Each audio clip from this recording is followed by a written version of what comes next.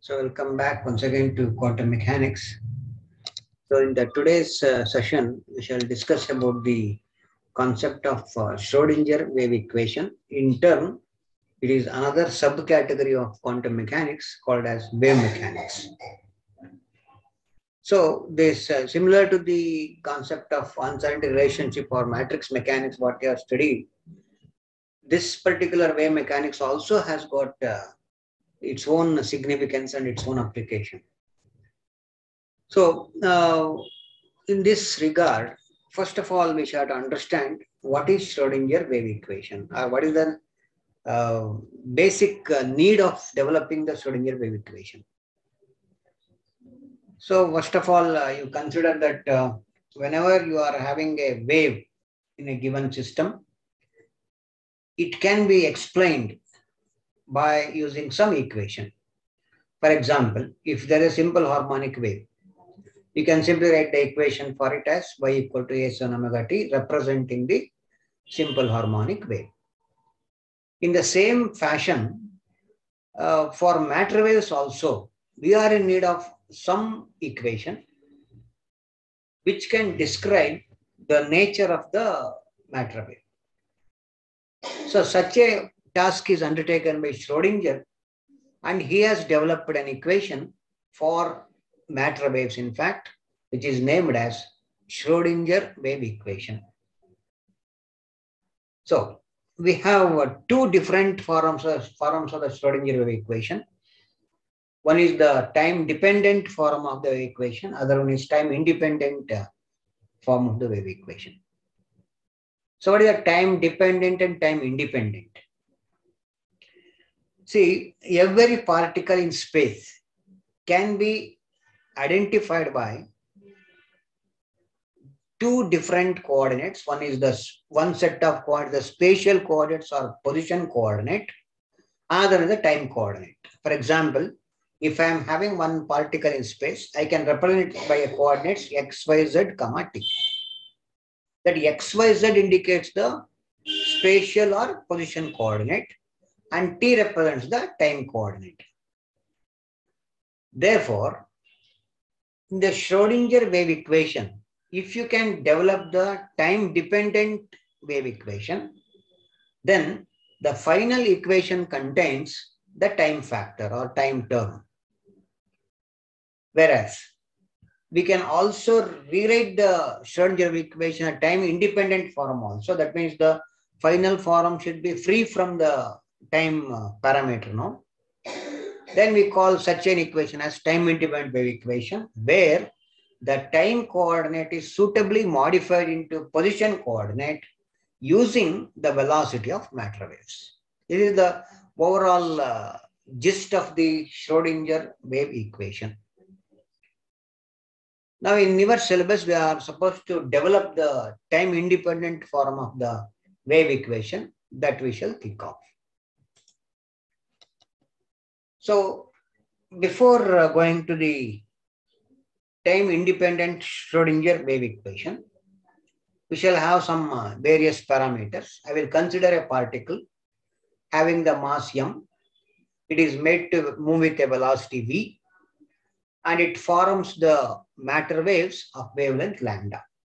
So as per the de Broglie concept, as you know, every moving particle is associated with a wave having a matter wave wavelength of lambda.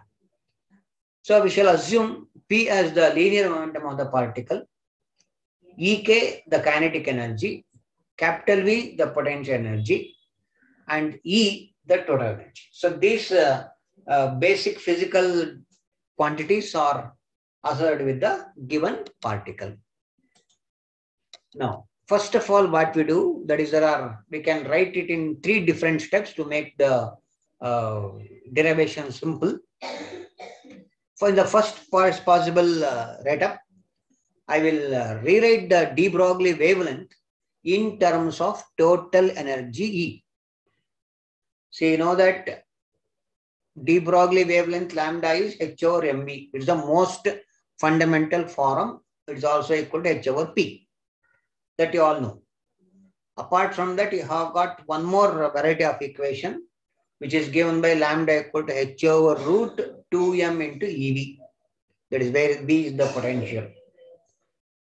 That is another type of representation. Third category is lambda equal to h over root 2m into EK. That is in terms of kinetic energy. But we don't have an equation representing the relationship between de Broglie wavelength lambda with the total energy E. That we are going to establish now. For that purpose, the total energy of the particle is given by kinetic energy plus potential energy. Substitute that E is equal to half mv square as the kinetic energy component and capital V the potential energy component. So we can rewrite that half mv square in terms of the linear momentum as p square by 2m plus that of V. Or from this equation, by cross calculation, we can find out linear momentum P is equal to square root of 2m into E minus V. Now rewrite this lambda now. Lambda is now equal to h over P. Replace that P with root 2m EV. That will give you the required task. That is, lambda will be h over root 2m into E minus V. So this gives us the relationship between wavelength, de Broglie wavelength lambda with that of the total energy of the given particle. Of course, it is E minus V is nothing but the kinetic energy. Already we have used. However, this particular de Broglie wavelength is represented in terms of total energy for our calculation. So in the second part of the derivation, we have to use the term called as wave function psi. So according to Schrodinger, there must be a wave function associated with the matter waves. So wave function is one such parameter which always go together with the matter waves in fact. So that can be represented by the equation psi is equal to psi naught e to the power of I into kx minus omega t. This is one of the equation that Schrodinger has assumed, and the psi naught is a constant. Now for this, find the first derivative d psi by dt. That gives you the corresponding calculation psi naught of minus I omega e to the power of I into kx minus omega t. Similarly, second derivative d square psi by dt square is equal to psi naught I square of something. Since I square is minus 1, this finally leads to minus omega square psi. So I am rewriting that psi naught e power of I into kx minus omega t as equal to psi. Okay, this we shall call it as equation number 3. Therefore, now partially you are at the wave equation in stage in total. So where d square psi by dt square is equal to minus omega square psi is the nearby relationship of the Schrodinger equation. However, but what we want to do is we have to convert the time parameter into position coordinate. Now the third task is to convert the time coordinate to spatial coordinate or position coordinate. So in this example, I am considering the particle to move along only x-axis. Therefore, I am writing the equation in such a way that d square of base dx square is equal to 1 over v square d square y by dt square. Okay. So in this particular case, this particular general equation d square by dx square is equal to 1 over v square d square by dt square is for the general equation for a propagating wave, progressive wave. Okay. So we are going to apply a similar concept for the matter waves also. Thereby I can write d in place of y, I can write as d square psi by dx square. That should be equal to 1 over u square. U happens to be the velocity of matter waves. Okay. So that gives you the equation number 4. So from these, so using equations 3 and 4, we can write u square d square psi by dx square is equal to minus omega square psi. Okay. So or I can also write it as, on taking the transformation of terms to one side, we are having d square psi by dx square plus omega square by u square psi is equal to 0. So now you can substitute omega is equal to 2 pi nu, and you can say that for every wave, the velocity of the wave is given by the product of frequency and wavelength. So applying the similar concept for the matter waves also, you can write u is equal to nu lambda. Substituting those results in the above equation, the equation modifies to d square psi by dx square plus 4 pi square by lambda square of psi is equal to 0. Now you have to substitute the value of lambda from the equation 1. You are going to get this equation d square psi by dx square plus 8 pi square m into e minus v by h square of psi is equal to 0, which is called as the one-dimensional equation which is framed by Schrodinger in the time-independent form. So at the same time, suppose if the particle is moving all along the xyz direction, that is, it is moving in space, assume, then we can also write it as d square psi by dx square plus d square psi by dy square plus d square psi by dz square plus 8 pi square m into e minus v by h square of psi is equal to 0. This is called as Schrodinger time-independent wave equation in three-dimensional form. So let us see what is the significance of the wave function psi.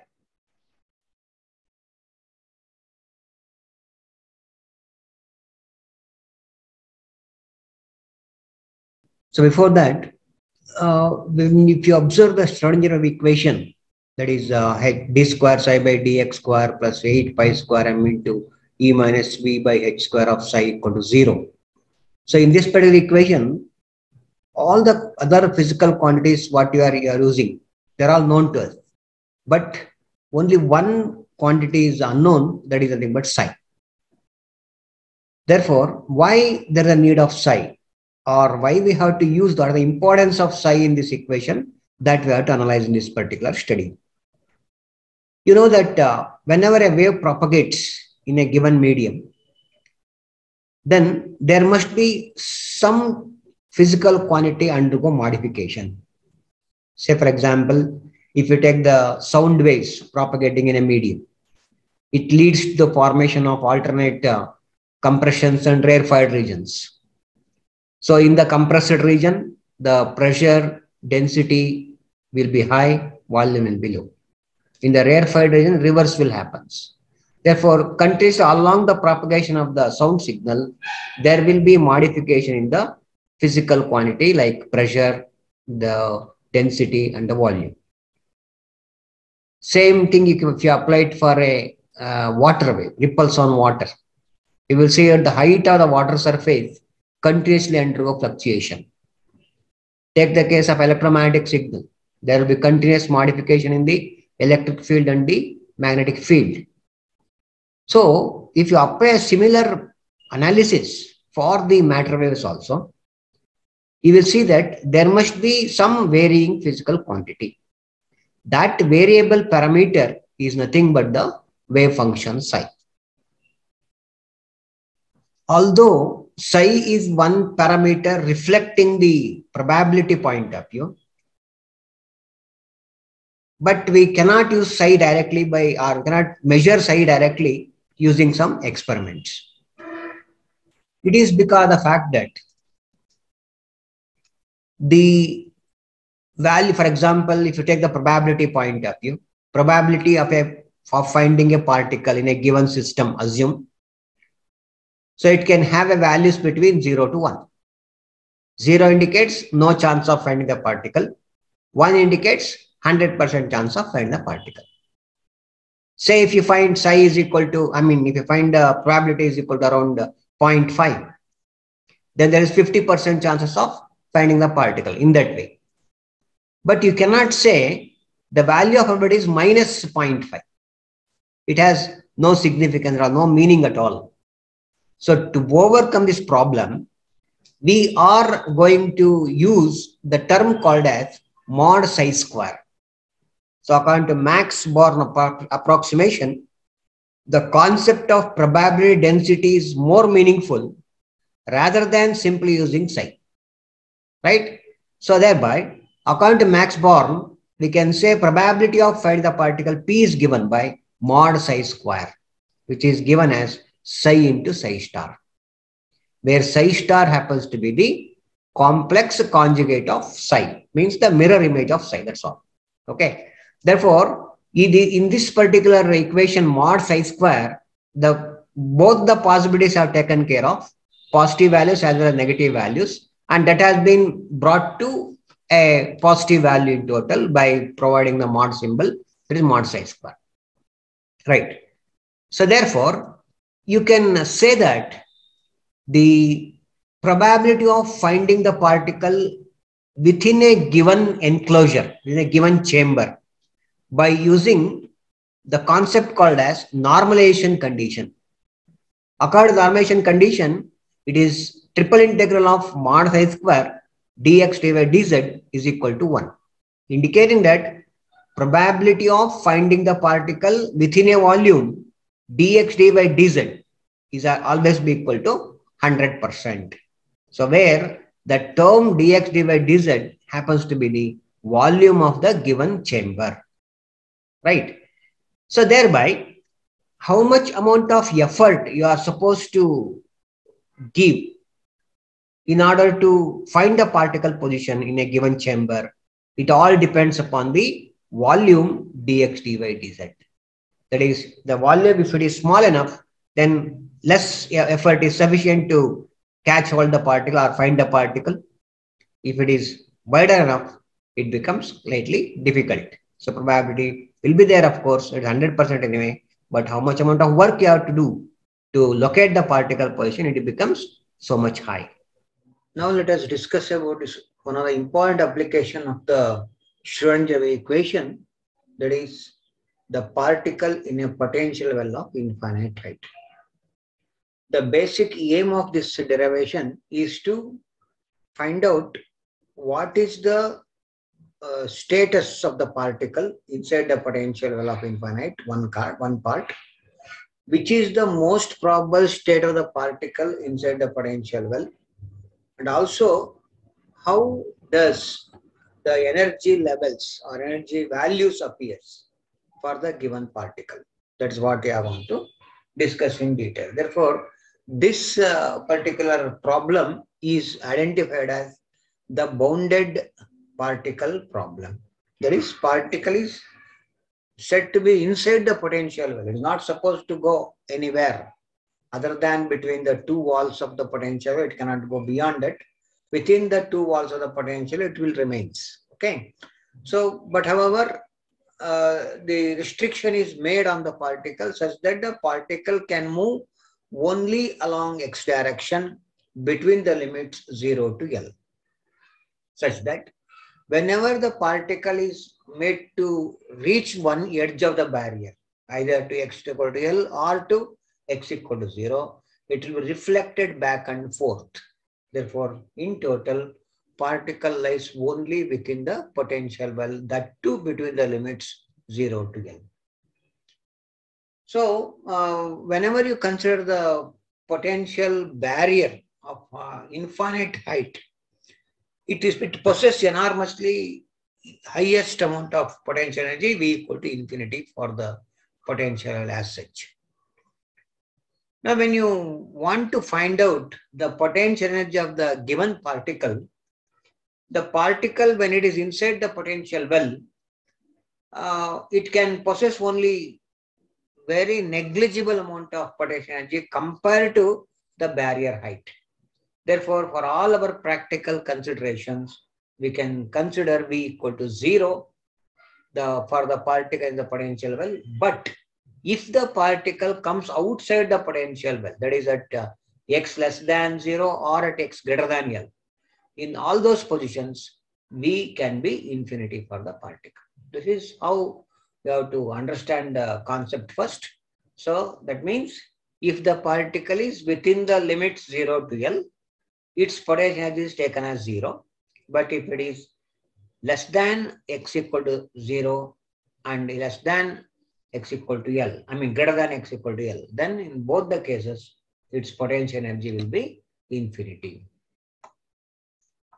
Now I will just take the basic data. So with the condition acting on the particle, that is the constraint acting on the particle is 0 less than x less than L. That is, I can find the particle position within the potential level at x greater than 0 and x less than that of L. Between 0 to L only it is possible. Okay. So whenever it reaches one edge of the barrier, one wall of the barrier, it cannot stay there. It should be reflected back. Okay. That's shown in that particular diagram. Now you go for the various potential energy calculations. So first condition is V equal to 0 for 0 less than x less than L.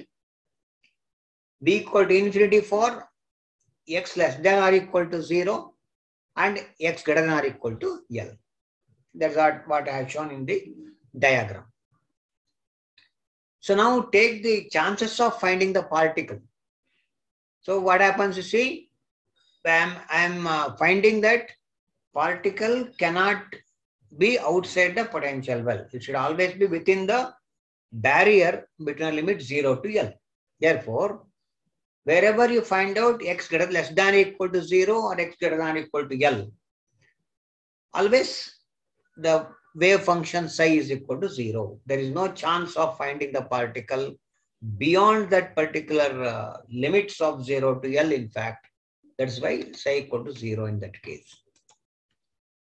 Now, according to Schrodinger wave equation, we have d square psi by dx square plus 8 pi square m into e minus p by h square psi equal to 0. I am using one-dimensional wave equation here because you have the movement of the particle within the potential well takes place only along x direction, that is one-dimensional motion. Therefore, straight away you can make use of one-dimensional Schrodinger wave equation. So in that case, already we have seen the potential energy of the particle is negligibly small. It is taken as 0 when it is inside the potential well. Thereby, I can replace, I can modify the equation in this particular fashion. So then I will consider this term 8 pi square me by h square as one constant called as k square. There is one arbitrarily chosen constant. Okay. So you can use any other letter also, doesn't matter. But this term is required, where k square is nothing but 8 pi square me by h square. That is called as equation number 2. Now you can observe the equation 1 is of second order differential. So therefore I can write a trivial solution for that as psi is equal to a sin kx plus b cos kx, where a and b are some constants we have chosen, and we want to express the value of a and b in terms of barrier constant. That is, the barrier constant is nothing but the width of the potential well, nothing but capital L. That is the only known parameter before us. Okay. Therefore, we have to rewrite this constants a and b in terms of this known parameter by applying the boundary conditions acting on the particle. Okay. For this purpose, we shall discuss about two important conditions. That is, in the first case, we have x equal to 0. That is, I am considering one extreme left edge of the potential well. So at that position, so we can find the position of the particle within the barrier anywhere at x greater than 0 and x less than L. Okay. But at x equal to 0 or at x equal to L, always particle never exists. Therefore, we can consider this psi is equal to 0 at that stage. Substituting this condition in the equation for psi now, so I will see that 0 will be equal to a sin kx is x is 0. This term becomes 0. Plus, we put x equal to 0, it becomes 1. Therefore, b will be the value only remains. So we can write B is equal to 0 for that. So we can modify this equation for psi now, psi equal to A sin kx, right? So one constant B, whatever we are using for the trivial solution has no significance rather. We can neglect it. Therefore, we can write the only equation for psi as equal to A sin kx. Go for a second possibility now at x equal to L. That is a extreme right edge of the barrier we are considering. So in that case also, the probability is wave function psi becomes equal to 0. Therefore, if you substitute it to the equation psi equal to A sin kx, it becomes 0 is equal to A sin kl. So this equation says that either A can be equal to 0 or sin kl equal to 0. Two possibilities. But when you put A equal to 0, so remember already B is 0 in your previous analysis. So if now A becomes 0, if I take A equal to 0, then it shows psi equal to 0 always. We are not saying that the particle is not there inside the potential barrier. It is not available at the two edges of the barrier or the two walls of the barrier. Particle never remains. That is the concept you have to remember now. Therefore, we cannot take A equal to 0, but only the other chance should be sin KL will be 0. This suggests that KL can be either 0 or pi or 2 pi, etc. And in general, KL is equal to n pi. Okay. So therefore, K becomes equal to n pi by L now. Or if you take the square of that, K square is n square pi square by L square. We shall call it equation number 4, where n is equal to 1, 2, 3, so on. That is the calculation of n equal to 0 is forbidden. That's why the lowest calculations we have to take it as n equal to 1, 2, 3, so on. So from these two equations, from equations 2 and 4, we can equate them because k square is 8 pi square me by a square according to equation 2. And according to equation 4, we have k square is n square pi square by L square. If I equate both of them, we can find out an equation for energy E as equal to n square h square upon 8mL square. This is one of the most important equation which provides a lot of information to us such that the energy values are said to be quantized for a bounded particle. Okay. So there in this particular equation, h square is a constant factor, mass of the given particle is constant, and width of the barrier is also constant. Only variable must be n value, E proportional to n square. So on substituting a value of n equal to 1, 2, 3, so on, it is possible for us to generate some set of energy values now, E1, E2, E3, so on, that looks like this. So for n equal to 1, I'm going to get E1 is equal to h square by 8mL square, which is the lowest possible energy or 0 point energy for the given particle, and it is also identified as the ground state energy. Then for n is equal to 2, E2 is equal to, so n value is 2 now, it is 4h square by 8mL square, which is called as the first excited energy. And we have n equal to 3, we have E3 is equal to 9h square by 8mL square, is the second excited energy, and so on. So thereby, you are finding that the energy values are quantized, means discrete. That means you have got energy state E1. Then very next to the value will be an E2 value. Next will be E3. In between E1 and E2 or E2 and E3, no energy states lies. This is the meaning of the differentiation or the discontinuation in the energy value, and that is called as quantization of energy. So concept of quantization of energy, whatever being put forward by Max Planck in the analysis of the black body spectrum, that has been upheld in the given problem also, wherein for a bounded particle, the behavior is entirely different, where it can possess only specific set of energy values, that is called quantization of energy. So, in this regard, say for example, if you go back to the equation equal to n square s square by 8ml square, suppose if I put n equal to 1.1, you get some value for energy. If you put n equal to 1.2, some other value you are going to get. But all these energies are not acceptable. Okay. So only specific energy states are permitted, and these permitted energy values are called as energy eigenvalues. Okay. So these energy eigenvalues are only be permitted for the energy values of the given particle inside a potential well. So now our work is quite reduced, in fact, because we are searching the particle position anywhere inside the potential well. Instead of doing that, you can say particle can be either at the state given.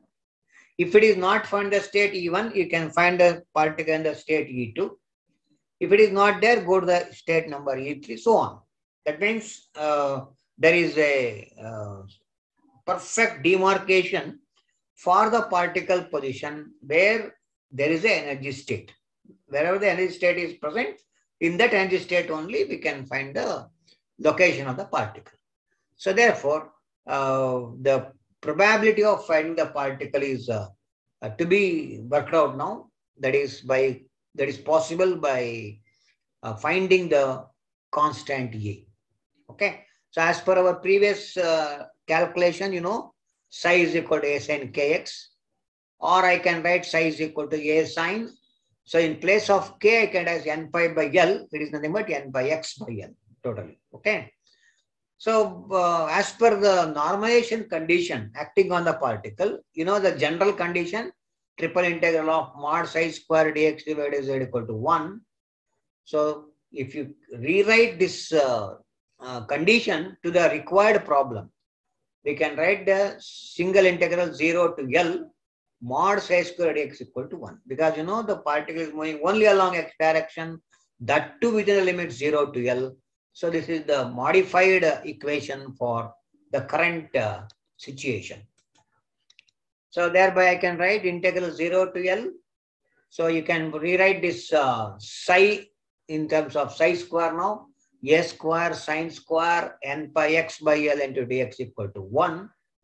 Or rewrite this sin square theta in terms of 1 minus cos 2 theta divided by 2. So you'll get the second modification here. Or on integration, you will find that a square by 2, where x is the first integral. Integral of x dx is x is the limit 0 to L minus of the sine 2 pi x etc. 0 to L is equal to 1. Now substitute the limits of integration. You will see that a is equal to square root of 2 divided by L. Or now I can put the value for our final solution for the value of psi. Psi will be equal to square root of root 2 by L sine n pi x by L. Again, in this equation also, root 2 by L is one constant parameter, and you can further rewrite the situations such that psi is also a function of the value of n. So on substituting n equal to, I'll get one solution called as psi 1. On substituting n equal to 2, I'll get second solution, n equal to 3, third solution, so on. Therefore, I can write now psi 1 is equal to root 2 by L sine pi x by L, and psi 2 is equal to root 2 by L sine 2 pi x by L, like that psi 3 also. Okay. So this shows that for every energy state E1, E2, E3, so on, there is a specific probability of finding the particle psi 1, psi 2, psi 3, so on. So these specific probability of the particle is identified as the eigenfunction.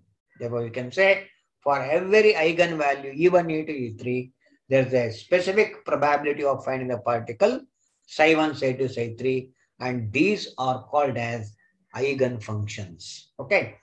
Now, among these various values of psi 1, psi 2, psi 3, so on, which is the most probable state of the particle that we have to assess?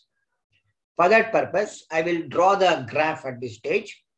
So where I am having the width of the barrier is 0 to L, L is the width of the barrier. So middle of the barrier must be L by 2. Is it right? I will calculate, I will take up, go back to this equation now. I will now divide the entire barrier into various parts. So leftmost position is L equal to, 0 is the position. Then the next one will be L by 4, 1/4 of the barrier. Center will be halfway portion, is L by 2. Next we are having 3L by 4 and finally the L barrier. Therefore, 4 different subdivisions which we are doing. Now in that case, so substitute x equal to 0 now. You will get psi 1 is equal to 0. Okay. That gives you one particular point somewhere here at the edge of the barrier. Similarly, when I put x equal to L by 4, so you are finding that this L will cancel out. It becomes sin pi by 4 for a given root 2 by L. So you will have some value of psi 1 you are going to get there. That represents a point somewhere here. Like that, go for x equal to L by 2. So again, you'll get sin pi by 2, which is the maximum value you are going to get. Nothing but the peak value somewhere here.